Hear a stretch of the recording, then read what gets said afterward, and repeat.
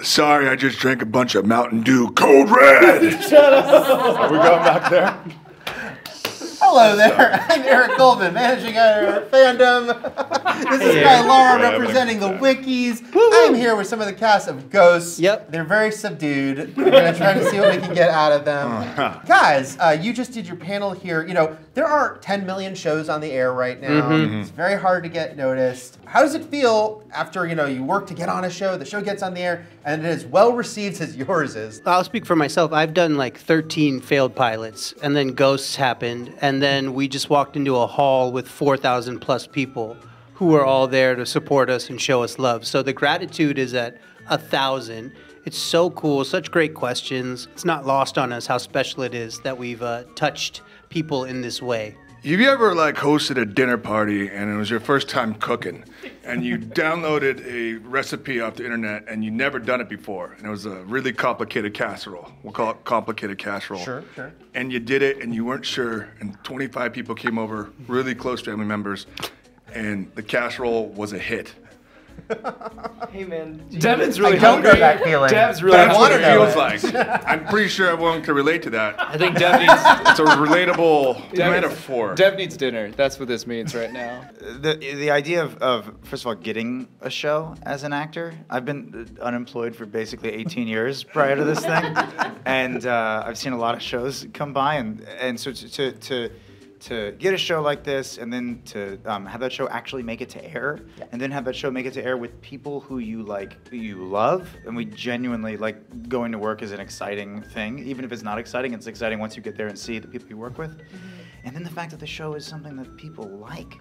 I mean, this is like an actor's dream come true. And they really did seem to love it out of the gate, which we're so excited about. And the fans have been so wonderful. All the fan art that's been generated has been mind-boggling. I think we had some people to win over with how beloved the BBC version was, and we all love it too. But I think, I think we've proven our mettle, and we're delighted for the fans that we have.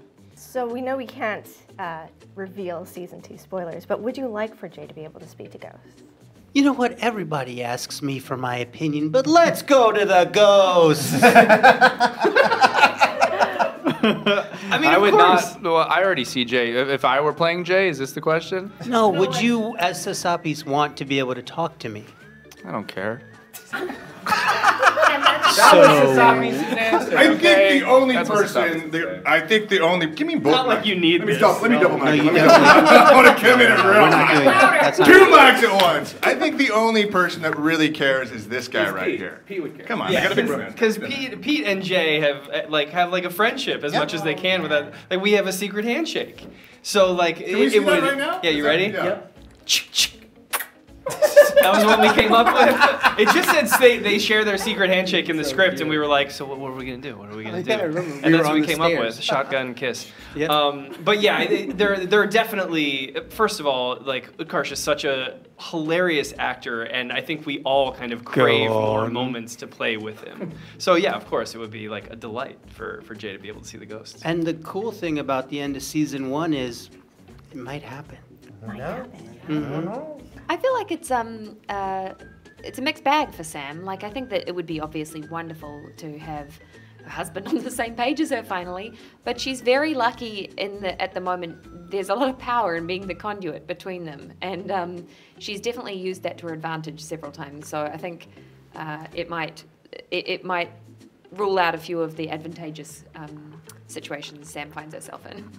Yeah, I would say also I can speak for all of us here. Us as actors, we just want to do more direct scenes with Utkarsh. That would be the most selfish reason is to have it, and so I'm hoping that it gets to happen one day.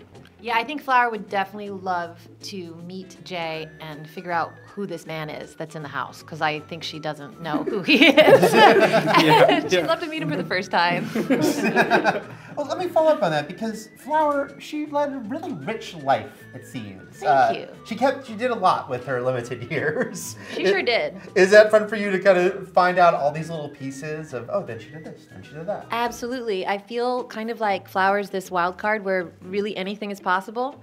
If she said, "Oh, I lived on a boat for 5 years and was a fisherwoman or something," you'd believe it, And it's just really cool to get to find out all these things as the episodes go along, and there will be a little bit more fun surprises in season 2. Danielle, the subplot of Alberta thinking she's been murdered, and now it turns out that she's probably correct. And they mentioned that we're going to get little more information there, some suspects maybe. Yeah. Is that cool for you? This is obviously a fun comedy, but there's this murder mystery element that you get to be at the center of. Honestly, I absolutely love it. I feel like the ghosts have been gaslighting Alberta since the 1920s. Especially Hetty's like, "You died of a heart attack." She's like, "No, I was murdered," which I love. And as an actor, it just feels really good to be able to spread my wings and figure out the murder mystery along with the rest of the cast. So I'm excited for what's to come. I'm excited for what's to come with Alberta and Pete. They're very much an odd couple, and Nancy from the Cholera Ghost. And we get to see those gorgeous looks in the flashbacks. flashback. Exactly. And I get to sing a little bit, which I'm not a singer, so. Yes, you are. So Take it away. I started singing lessons for this show, so it's nice to kind of put something into practice, and hopefully everybody likes it too. A really fun dynamic on the show, I think, is for Rebecca and Brandon, your characters, and there seem like they're kindred spirits, no pun intended, but maybe pun intended. What do you think it is that sort of bonds these two? I think it's their status, right? I feel like they just think of themselves as the heads of the household. You're literally the heads of the house, and I'm this politician, failed politician. So I think anytime you get two people like that together, I could imagine there being many scenes where they're like, the rest of these people are idiots, But we're the biggest buffoons of the group. And then I think the rest of it is, 90% of the time when we're not shooting, I'm over at Rebecca's house and in Montreal, and we're having a glass of wine and we're talking, and so we get to kind of bring that onto screen, which is really cool. We have a similar ridiculous sensibility. Yes. Devan, your character is the elder statesman, really? From the 50s. Yeah, the 50s. The 1150s. 1009, I think, is the kickoff date. Yeah. Is that kind of funny for you to take a step back and be like, "Oh wow, this guy's seen the most. He's seen the most history." We were just talking about it on the way over here. He would have lost his. Can I say the S word? Sure. He would have lost his for 500 years, man. I mean, can we edit it out? No, dude was hanging out by himself, with himself, alone in the woods, losing his mind, going full castaway mode. He did have a friend who was a squirrel. He ate him, okay? So it's which we could all relate to. I think at the end of the day, a lot of people will go, "Hey, you know what? At some point, we'll all eat our best friend," and that's something that most humans get. They get it, and I think that's why people like Thorfinn. Just like the casserole story. It's exactly. Yes. Asher, your character, it's a tricky one sometimes to be the lovable a-hole, but he definitely has accomplished that. But do you sort of seeing how far they can push it one way or the other to see these two sides of him?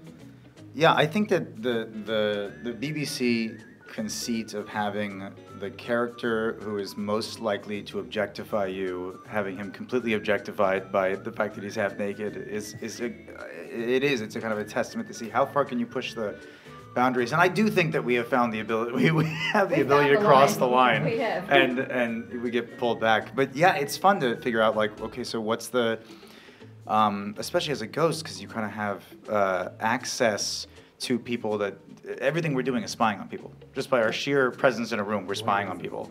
It's all voyeurism. Yes. So there's a fine line that you have to kind of walk and anticipate how an audience is going to respond. Mm-hmm. Ghosts can walk through walls and they can walk through people. Why does it hurt ghosts to walk through living things? Because VFX is really expensive.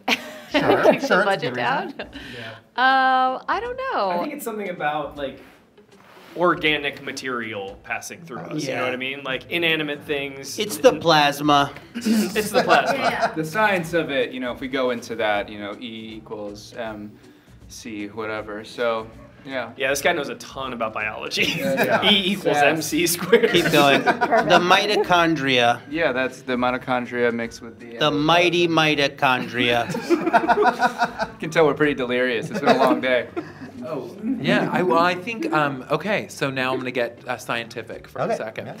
Yeah. A ghost is energy. and energy has left the actual vessel of the human. And so anytime energy, which is what we all are, is sort of disrupted by any type of motion, like specifically something that maybe has a little bit more matter to it, I could imagine that dispersal of all those particles is painful. So that is my... Very scientific. That is my... They just take place Wednesday, 6 p.m. Yes, exactly, Wednesday, 6 p.m. And also we do have a pop quiz this week, so make sure you're studying. Well done. You had an amazing episode last season involving some possession. Yes. And I know that that's like sort of a unique ability, but I know I'd like to see Jay possessed by all sorts of characters. Is that something that you would relish or? Yeah, I would love to do it. You know, the great thing about this ensemble, from top to bottom, is every actor has a strong point of view of their character. They've created really iconic roles. And for any impressionist or impersonator, you have to have great source material. And every one of these guys would be a dream to play. And I think so much fun for the audience. And I don't know if I'll be the one who gets possessed this season, but I'm pretty sure we're going to revisit that story, what do you call it? Device in season 2, much to the joy of the audience. So you'll see. But if I could play anyone again, I would do it. He does impersonations of us on set, and he nails all of us. Like, he's incredibly good at impersonations. Thank you. Lastly, I'm going to end on a fan question because we had a fan asking about the costumes on the show and the fact that, except for you, Rose, you know, that you guys are in the same costumes all the time. I have to say that crushed velvet, it is fabulous. It is hot in July and August. But I love, the favorite part of my wardrobe is my little bang wig. Because, listen, if I get a pimple or anything, it just covers it right down. It's like my favorite part ever in the world. Yeah, and my costume is horribly, horribly uncomfortable, but so beautiful and like does so much to inform my character that I wouldn't trade it for the world. And then we all desperately look forward to the little flashbacks that come in and out. Yeah. I have not had one yet. There's a beautiful, beautiful one with Danielle's character, in which you see her. We can. That's not a major spoiler, right? We can say that she gets her moment singing in a club in the 20s, and it's just so stunningly costumed and styled. And yeah, so we look forward to those moments where we get to have flashback costumes as well. And we want to see people dressed up in these costumes. These costumes are amazing. We've seen a few so far, but that is just like such a highlight when you get to see people take It's a good group costume thing, right? Yeah, Rose cosplayed as me last year for Halloween as Hetty, which was so fun and such a wonderful honor. I've come to really like the pantless thing. Not in the sense that it's comfortable, it's not. Sure. But in the sense that it's like, you know, it wakes you up and you're there. You know, it's hard to sleepwalk through work. It wakes us all up. He like share a tent together, and he comes in with like the pants off, and he rips them right off. Yeah. Good morning. That's right. Exactly. That's right. Thank you so much. Guys, thank you so much for being here with us. Ghost Season 2 drops September 29 on CBS and Paramount Plus. You're gonna want to watch it. Yes! Tune in! Tune in. I like this. I don't even have to do Eric, my job. Thanks, guys. Fandom, you see it right here. We're done. Amazing.